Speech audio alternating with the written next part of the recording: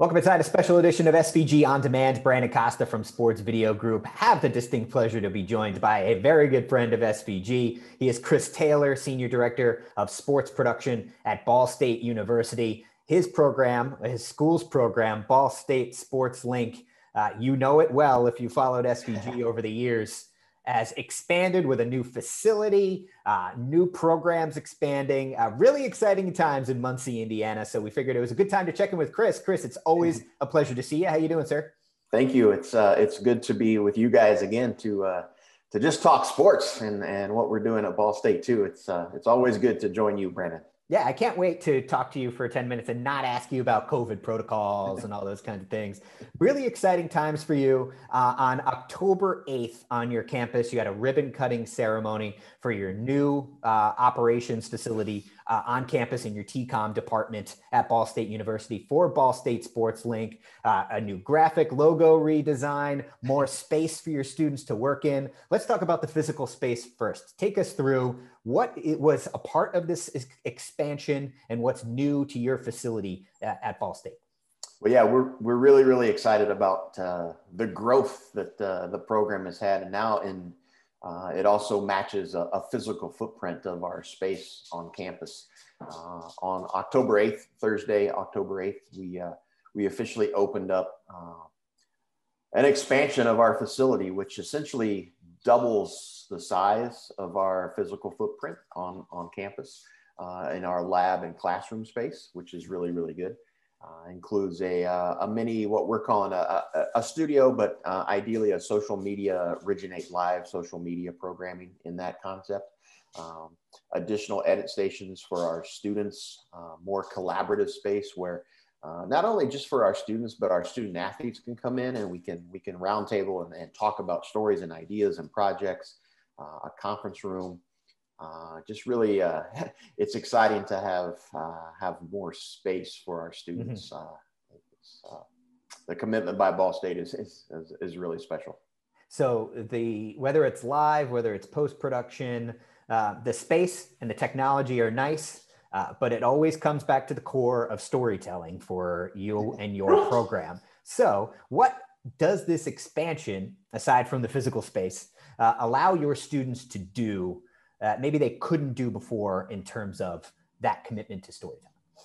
Well, I think one, just the amount of creative space where we can game plan and we can create ideas and stories, right? I personally am excited about a new conference room that we have that has a ceiling to floor whiteboard where I know we will be originating stories and ideas and scenes and doing those sorts of things as a group and in individual meetings with students. But I think first it's just the space where we can collaborate, where we can get together and students can get together and really flesh out stories and find creative ways to tell them. And then I also think the studio space is another way that we can add to our storytelling. We're fortunate at Ball State, as you know, to have virtual studios downstairs from our facility. We have centralized ESPN control rooms. We have the production truck. We have all those things, but we have a studio in our lab and classroom now that is, literally flip the switch and we can go live to do social media programming. And as fast as those things happen on social media and we want to be present, it allows us to go very quickly. And we were talking before we started, a lot of different things. We're looking at some game day shows or pregame shows from that space around maybe our ESPN events. And then also just social media shows where if, one of our football players is a MAC Player of the Week or an award winner candidate, and that's announced at 1 p.m., then, literally we could flip that switch and go live at 1:02 p.m. And if that athlete is near our facility on campus, hopefully they can stop by and we could do a quick live program with them. So I think that's going to elevate a lot of what we do too, giving more exposure to our student athletes, frankly. Sure. Yeah. That opportunity to pounce and start creating content in a live environment. Very, very exciting from a content standpoint, but I'm sure a fantastic educational opportunity for your students in this sports media world where literally things are just like bang, bang, bang, bang, bang. The ability to react in that environment, I'm sure is a valuable exercise for them. I want to talk a little bit about esports with you because that's another exciting growth avenue for you guys. In Muncie, you've created or you're supporting your esports program, recreating a dedicated team that Alex Cartman, your longtime co-pilot at SportsLink, is playing a pretty major role in. So how does esports content specifically and the efforts dedicated towards that factor into this new space that you have? Yeah, I think, well, into this space will primarily be SportsLink, but there will be collaborative spaces and meetings and different things. And that studio I was mentioning could be a spot where we could go live with also esports news or esports programming and things like that. The other exciting part of what you mentioned is that we are also building out about a 3,000 square foot esports facility on campus, just down the hall from SportsLink. And Alex has done an amazing job of kind of leading that process. We have hired a director of esports, soon to officially be announced, who will be a member of our staff. And we recently just learned as well that we'll be hiring a third full-time person under our staff, who will in a sense, double between esports production and sports production in the academic track as a teacher. So this was all something that was being planned and thought of before COVID, right? Mm-hmm. But certainly as we've seen esports during the last 6 to 7 months have become much more mainstream for maybe those who weren't aware of it. And it just plays in very, very nicely. So at Ball State, we were trying to figure out how do we get esports, how do we elevate our club esports team, and then the university, agreed to do a varsity team. The Mid-American Conference has created the Esports Collegiate Conference for just esports. So there are a lot of timing factors that went into it. And then, as always, the student experience is most important at Ball State. And how can we not just create an esports team or a varsity team, but what is the academic component around that?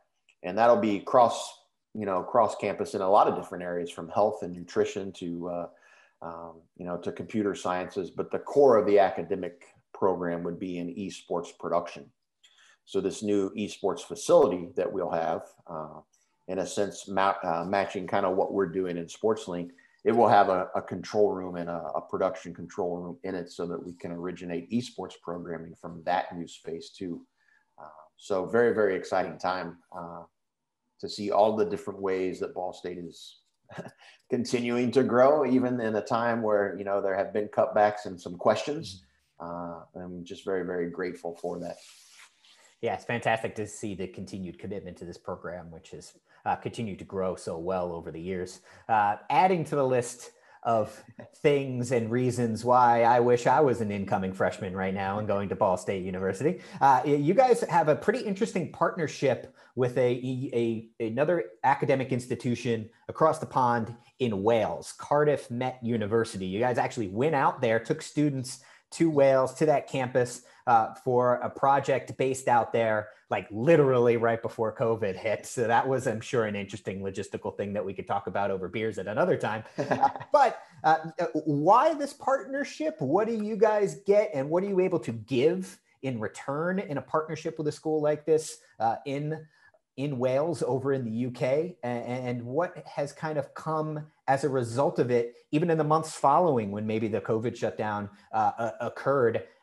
What has this partnership meant for you guys as a university? Well, very proud of this too. I think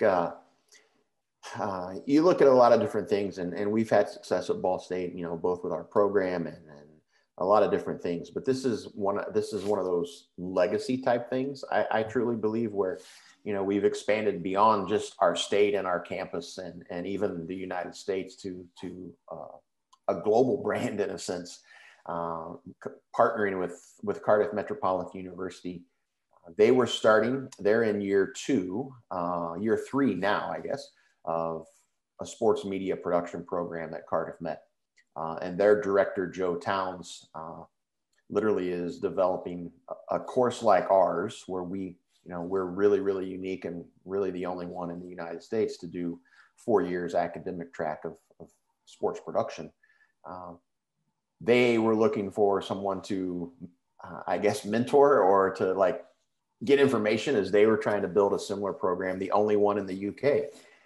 So a Google search brought Joe to me, and we connected about 3-4 years ago now, and have shared pedagogy and philosophies to kind of help them get their program started. And the natural next step of that was connecting students.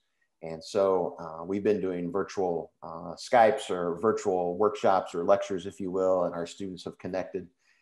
And then this year in 2020, we took a group of 12 students to Wales for 12 days, and we produced a documentary on the ground in Wales about, Wales student athletes or student athletes in the UK. It ended up being just an amazing project. Super proud of my kids for what we did on the ground in those 12 days. Like that is literally immersive learning on the ground and one take shoots in many cases, because we couldn't necessarily go back and do it again. And so from that came a 76-minute feature documentary that has just been so proud of that. And so that continues to get airplay. And now the next step, when the world and public health allows, we'll be bringing Cardiff Met students for a similar trip to Ball State. And then the following year, Ball State students would go back to Cardiff Met, and it would be an every other year thing where they're immersed in our sports and we're immersed in their sports. And both of us are producing content from it. So exciting. Yeah, really, really exciting stuff. Chris, you know this, we're always impressed with what you and the program are up to. But in this circumstance, we're also very, very happy for you, Alex, everyone at the team. You guys have worked hard at this. So to see this continued expansion, especially in a year like this with so many challenges, really tip of the cap to you guys. We're very happy for you here at SVG. And thanks so much for joining us and agreeing to talk to us about it. Absolutely. We appreciate and value SVG and you and everyone there to help us do what we do. So thank you as well. All right, Chris, thanks a lot. He is Chris Taylor, Senior Director of Sports Production at Ball State University. You can learn more about them over at sportsvideo.org and watch more SVG on demand content.